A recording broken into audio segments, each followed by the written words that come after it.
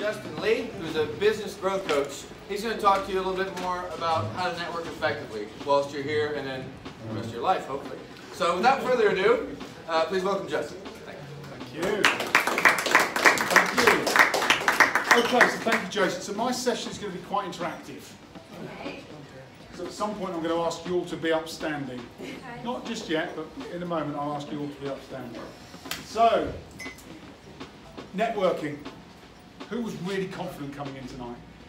Who was really confident coming in? Yeah, I know. Doesn't it make you feel like that? Does it make you feel like that? I'll just ask him. Does it make you feel like that? Okay. So let's talk about it. Why does networking make us feel so bloody awkward? Lots of reasons. Okay.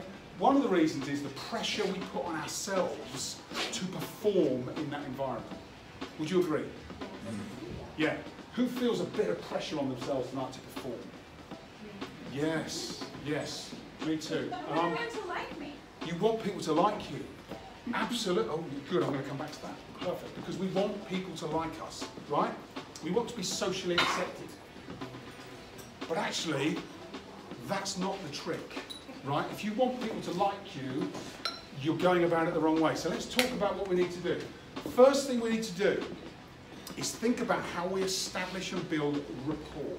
Everyone's heard the term rapport. Okay? Yeah? Good. What does rapport mean? Connection. Mirroring. It's a connection. Who said mirroring? It's mirroring. It is mirroring. Feedback. Dressed. Trust. Trust. Trust. Yes, it is trust. What else? Feedback. Feeding back. Feeding back what? On opinions. Feeding back on opinions. Could be that. Once you get to know someone, once you get to know someone.